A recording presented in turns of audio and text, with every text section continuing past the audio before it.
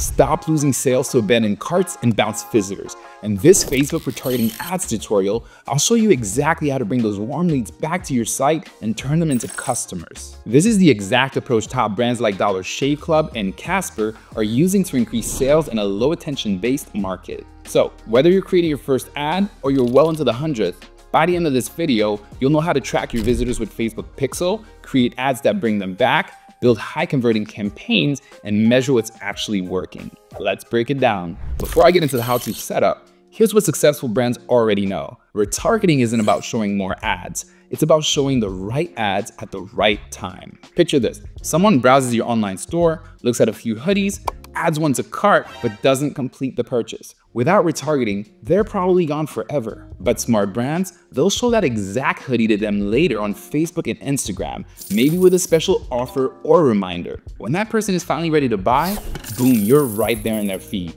Why does this work so well? Simple. You're only targeting people who've already shown interest. It costs way less than reaching cold audiences, and you can show them exactly what they were looking at. And the best part is you can retarget different groups. Cart abandoners, which are your hottest leads, product page viewers, blog readers, video watchers, and even past customers. And if you really want to master Facebook ads, you should definitely check out this free resource used by successful businesses to optimize their retargeting efforts on the platform. Inside, you'll discover 7 actionable tips for creating paid ads on Facebook. So if you're ready to maximize your reach on one of the largest social platforms on the planet, I'll link this free guide in the description below for you to download.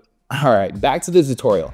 We'll start by showing you exactly how to start the setup in your Facebook Ads Manager. The Facebook Pixel is like your website's radar system. It captures visitor data so you can reach potential customers through perfectly timed ads. Whether you're using Shopify, WordPress, or any other platform, Google Tag Manager makes this super easy. Seriously, it's like a control center for all your tracking codes. Set it up once and you're good to go. Here are the exact steps for setting it up. First, let's head over to Facebook Events Manager. Then click on Connect Data Sources. Select Web, give your data set a name, and select for Connect manually, and click Next, and then Finish to complete the process. Once done, navigate back to Settings and copy your data set ID number, which is your Pixel ID number. And Google Tag Manager will add the necessary variables so that your site has the pixel seamlessly embedded throughout your e-commerce platform of choice. First, open up your Google Tag Manager account. Select variables from the left-hand menu, and under user-defined variables, click New.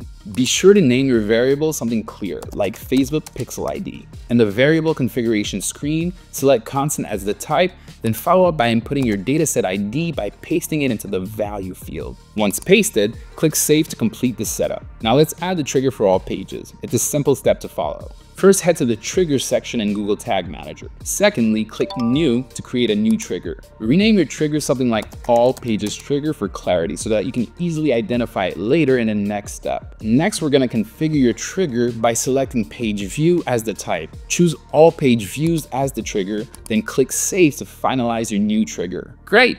Here's the last step to set up the pixel tag. Navigate to the tag section in Google Tag Manager. Click New to create a new tag. Give the tag the name MetaPixel for easy identification, and select Custom HTML as the tag type. Next, you'll need to manually copy your base code from the Business Manager. Paste the copied code into the tag configuration in Tag Manager. Under Triggering, select the trigger you created earlier, All Pages Trigger, and then click Save to complete the setup. And that's it.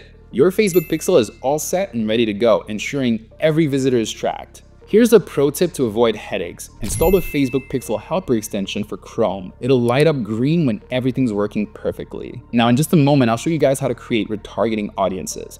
But before I do, here are some common mistakes you'll want to avoid here. Don't create multiple pixels for the same website. Make sure to test on all your important pages and check that your pixel is firing on both desktop and mobile. This is crucial. Pretty straightforward, right? Well, we're just getting started. And if you guys are enjoying this tutorial so far or have any questions, please let us know in the comments and leave a like on the tutorial so that more people can find it. Now that the pixel is set up, let's create custom audiences that we'll target in our retargeting campaigns. It's typically a good practice to start with the audiences that are most likely to convert. In this case, we'll consider the viewers who made it to checkout but abandoned the cart at the last minute, as well as the folks who viewed your products and your website recently. You'll need to create an audience group for each category. Let's start with the cart abandoners since they're likely your hottest prospects. First, let's open a business manager and select audiences in the All Tools menu. Click Create a Custom Audience and choose Website as the source. Make sure your desired pixel is the selected source. Navigate below the pixel selection to Events and choose Add to Cart as the event. Adjust the retention period to 7 days. This is to ensure you keep your campaigns fresh and focused on visitors most likely to complete their purchase. Name it something easy to identify, like Cart Abandoners 7 days, and add a description like targets users who added items to their cart but didn't purchase. Voila! Hit Create Audience and give yourself a mental high five.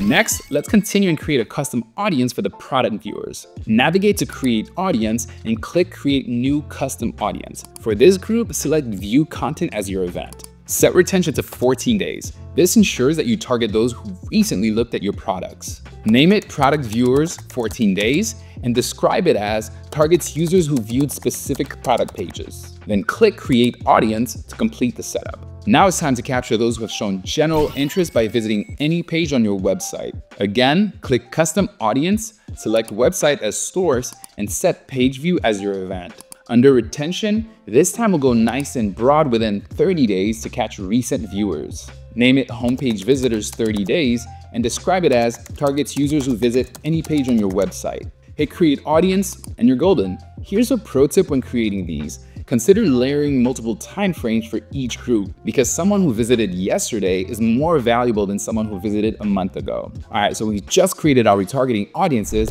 and now this is where the magic happens. Crafting those irresistible ads to target them. This is where you can get really creative, but beware, it's also where some brands mess up by showing the same ad to everyone. Don't worry though, let me walk you through matching your message to exactly where people are in their purchasing journey. For cart abandoners, we'll first access Ads Manager, then head to Business Manager and select Ads Manager. Create a new campaign and select Sales as your campaign objective and hit Continue. To configure your campaign, rename it something catchy like Cart Abandoners Retargeting. Scroll down and tap Next to move on. Next, let's set up the ad set. Change conversion location to website and rename it Cart Abandoners Retargeting. Select Add to Cart as the conversion event. Then set your budget and schedule as needed. If you're unsure of a good budget, I recommend starting with $10 to $20 daily, but it really depends on what you can comfortably afford to invest. It's always wise to monitor results with a small budget when testing the market. Once you've entered your budget under Advantage Plus Audience, opt for Use Original Audience and pick Cart Abandoners 7 days. This step is crucial so that you target the right audience.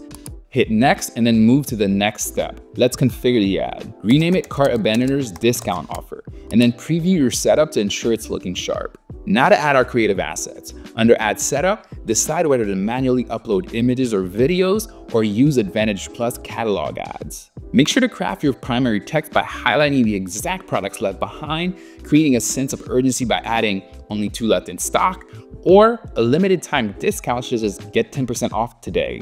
For example, I'm gonna add, oops, did you forget something? Complete your order now and enjoy 10% off with code CART10. Finally, input your website URL for the destination. And when everything feels perfect, smash that publish button. For product viewers, let's create a new ad set. Under the same campaign, click Create Ad Set, then rename it Product Viewers Retargeting. Under the new ad set, name the ad Product Viewers, Benefits, and Reviews. Now let's set the conversion details. Set the conversion location to website and select View Content as a conversion event. Next, we'll choose our existing audience like Product Viewers 14 days under Use Original Audience. In the ad setup section, you'll have to decide again on your creative method, whether to manually upload images or videos or use Advantage Plus catalog ads. One thing to note here, guys, if you're considering creating your own images or videos for your ad creative asset, make sure to check out my recent tutorials on text-to-image and text-to-video AI tools, where I break down how to create stunning content for your business in seconds. I've linked both of these videos in the description.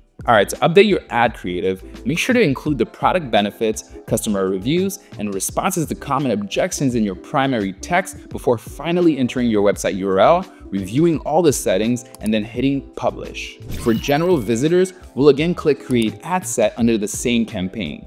Rename it General Visitors Retargeting and name the ad something like General Visitors, Bestsellers, and Social Proof. Now for the conversion details. Set conversion location to website and choose view content for the conversion event. Once again, tweak the budget as you see fit. Under Advantage Plus Audience, click Use Original Audience. Then opt for your previously created audience, homepage visitors 30 days. Create the ad repeating the setup steps as before. To update ad creative, in the primary text, weave in your best sellers, your unique value proposition, and some social proof like reviews and testimonials. Double check everything, and once you're satisfied, publish your campaign. Now, just as a chess master plans several moves ahead, winning back customers requires careful strategies with every dollar spent. With that being said, let's set up our campaign structure and craft a budget that makes each move count.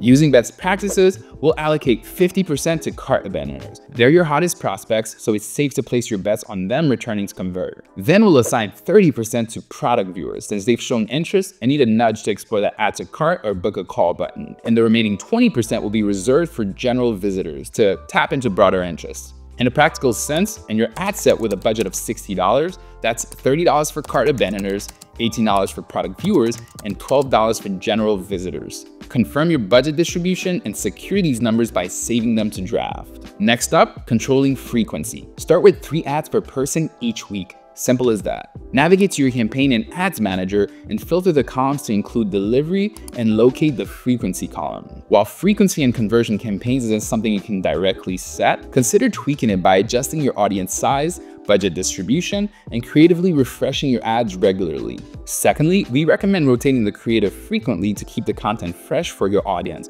but no need to go crazy. Sometimes small changes go a long way. To do this, enable Advantage Plus catalog ads to automate this process so that you avoid having to manually update your ads every 2 weeks. Less manual hassle, more engaging ads. Yes, we love automation over here, but if you're old school, feel free to log in every 2 weeks. I won't judge you.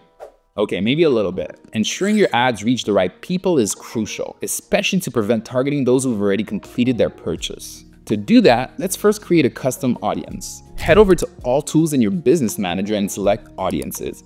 Click Create a Custom Audience and choose Website as your source. Let's simulate the exclusion process. In this simulation, because of our Shopify dummy account constraints, we're using Add to Cart as our event. This will work similarly to exclude users who've interacted or purchased. Next, we'll set the audience retention to 30 days. This period helps manage who's considered for exclusion based on recent interactions. Name this audience clearly, like simulated purchasers last 30 days. Once you've given the audience an appropriate name, provide context in your description. We'll go with, this simulates excluding users who've interacted with your shop. Once all set, go ahead and click Create Audience to finalize everything. Now, it's important to remind you guys that this setup uses Add to Cart because our current dummy account doesn't support a purchase event. However, in a real-world scenario, you'd opt for the purchase event to accurately exclude those who have completed transactions. This ensures your retargeting campaigns remain efficient and cost-effective by not spending ad dollars on users who've already converted. Remember, keeping your audience clean is key to targeting efficiently and maximizing ROI. All right, you've tackled the tough stuff, and now it's time for the crucial step that many small businesses overlook: measuring success. Here's how to set things up to focus on the key metrics. First, access the Ads Manager, then navigate to All Tools in your Business Manager and select Ads Manager. Then on the right side of your dashboard, click Customize Columns. You can select essential metrics like frequency, cost per click, and click-through rate. Once you've selected your columns of preference, hit Apply to save, then take a moment to review your dashboard to ensure all metrics are represented clearly. To save your column preset, head back to Customize Columns and save this view as Key Metrics View for quick access in future sessions. If you made it this far, kudos to you, my friend. You're an absolute trooper because we covered a ton today. From setting up our pixels seamlessly through Google Tag Manager and creating retargeting audiences, to crafting tailored messages to fit each audience's journey perfectly, and structuring our ads campaign like a pro. Remember, the key to properly measuring success is continuously monitoring your campaign performance and adjusting according to the latest results. You'll also want to boost your paid ad strategy by snagging our free guide that's already helped thousands of small businesses maximize their profits. Your next steps are straightforward. Install your Facebook pixel, create your first retargeting audience, launch a simple campaign, and continuously test and tweak to maximize your return on investment. And don't forget to like and subscribe for more marketing strategies, tips, and tools to help you grow your small business. See you in the next video.